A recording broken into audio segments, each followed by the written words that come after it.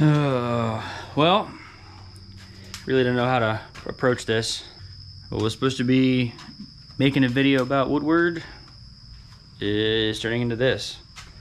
Yeah, I figured I would just go ahead and just throw a video out there, explain what's going on and kind of what to expect. So we were on our way up. I was on my way up. It's about 4 hours, almost on the nose from here to where I was going to stay. And yeah, beautiful trip all the way up. Stopped maybe like an hour out, you know, hit the head, top the fuel off, stuff like that. And you know, was finishing up the drive, no issue. She cruised great, you know, no complaints until about 5 minutes out. Yeah, was watching the GPS, had 5 minutes left, was switching lanes to move around to get ready to make the turn I needed to turn. And I heard and felt like a thump. Motor goes quiet. You know, it starts jumbling, still in gear, so immediately threw it to neutral, coasted off to the side. Still on my power, radio still playing, everything.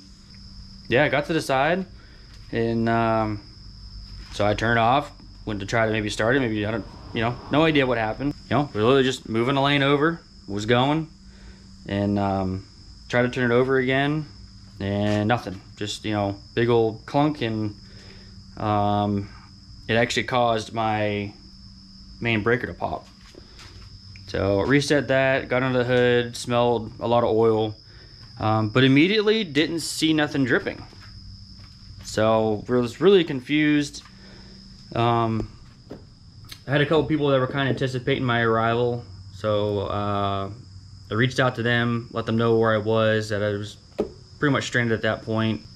Immediately we're just ready to jump in the car and come help out. Both are named Alex, funny enough. You guys know who you are watching this, I'm sure.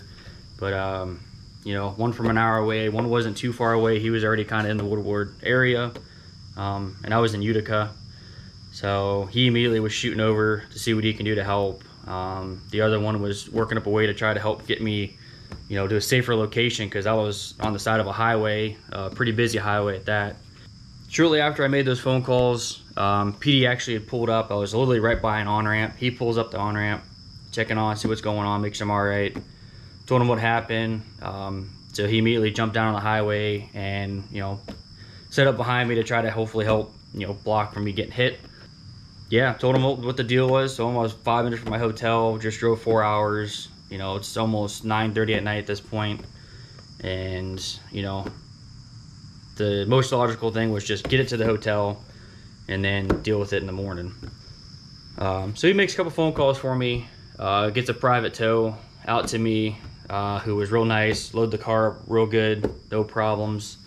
Took me down the road, didn't kill the bank. And obviously I got to pay for a tow, but it wasn't crazy, so that was real nice, you know. And the fact that he was able to take it where I wanted it. So we get up to the hotel, he drops it in a spot for me, and the one Alex pulled up. And so he gets out, we just kind of talk about it, he's helped me look it over, we're crawling underneath trying to figure out, you know, what went wrong. Because still at this point, I mean, I had maybe, I don't know, maybe this big, you know, of a puddle under the car when I was on the side of the highway. So I was definitely confused. So finally, I brought a bigger light, I shoved it under the car, and he was able to like shove his phone up underneath, and he was just blindly recording to see if we could figure it out. And sure enough, I mean, I can't see it now, but between cylinders 3 and 5 on the upper part of the oil pan, there's probably a 1x1 hole. So my guess, I really don't know, but obviously that's probably a rod let go and bust out the side of the oil pan, evacuated all my oil probably immediately, and the motor locked up. At this point, I really don't have a cause. I really, like I said, I was literally just cruising. I do beat this car. I built it to beat on it. And had I been beating on it, I I wouldn't be as confused, and I really wouldn't be as upset as I am, just because if I'm beating on the car, I expect it to break. You know what I mean? You're asking for trouble in a way. But the fact that I was literally cruising, was literally getting close to my destination, and after 4 hours of driving already, then it just randomly lets go. At this point, motor is done, at least the bottom half, and basically I just want to come on here to let you guys know I'm kind of in a gray area what I want to do. Brad and Albert, I mean, obviously my group of people, some of the people, you know, that I'm closer with in the group, in the Grand Am group, you know, always offering to help out and stuff. Definitely don't want to see the car go anywhere. Obviously want to fix it up, but being this late in the season with all kinds of other stuff going on, I don't know if it's in the cards to get it back on the road. There are a couple routes. There is a motor sitting right there that ran and drove. It's a stock 3.4. I mean, that's a possibility. I could throw that right in there and run it with no issue, and I could make it so that it's more safe, you know. But if I do something like that, if I'm throwing a stock motor in there, then I'm not gonna obviously beat on it. It's literally just gonna get it so we can drive it around. Being that we have the Grand Am meet coming up, and this, you know, this is one of the cars everyone wants to see, and the body kit car is gonna be torn apart. It's really gonna leave like no Grand Ams on our end. You know, we're gonna be hosting a Grand Am meet with no Grand Ams. Definitely just tabling it for now. You know, it's mid-August. We have till the end of September to figure this out. I've got a lot of stuff coming up between work and what else, so it's not even in the cards to even mess with this thing right now. Really horrible timing. So here she's gonna sit for a while, maybe tinker with it here and there, start tearing it apart, and at least get the motor out. Just gonna let you guys know I'm not going nowhere, but there's probably gonna be a lot of radio silence for a while, probably till at least the beginning of September. Those wondering, that's what's going on at this point. But luckily we did get her home safely, thanks to my buddies. Always at the jump, let them know what's going on, and by Saturday, like 1 o'clock Saturday afternoon, they were there with the truck and trailer. So always thankful for them.